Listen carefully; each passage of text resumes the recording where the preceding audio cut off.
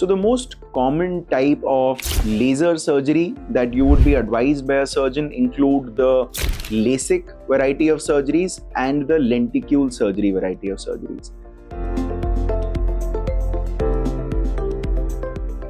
There are various brand names that fit into it. I would really recommend that you don't bother about it. You don't bother about different brand names.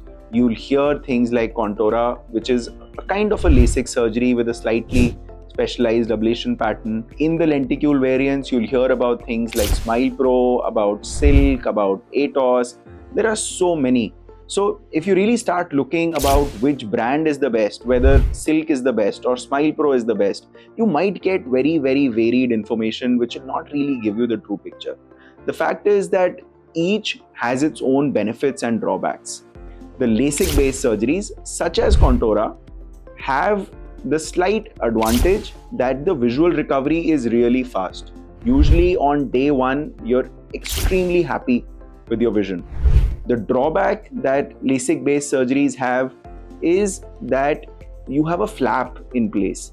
And in case there is an injury to the eye, or if you end up rubbing your eye, there is a very small possibility of that flap getting dislocated.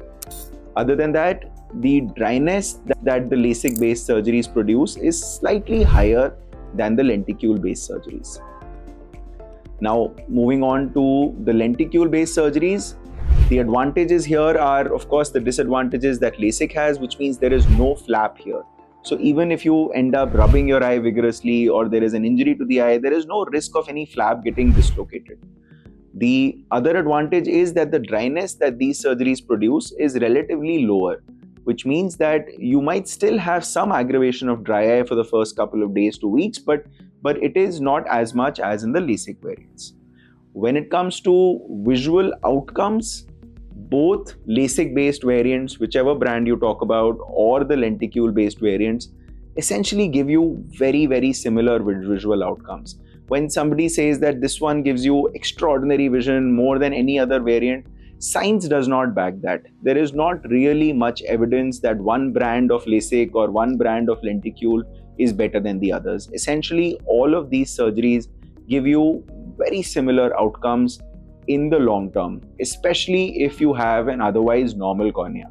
And if you don't have a normal cornea, these surgeries are anyways not recommended for you. You should not be undergoing LASIK or lenticule-based surgeries if you have a weak cornea.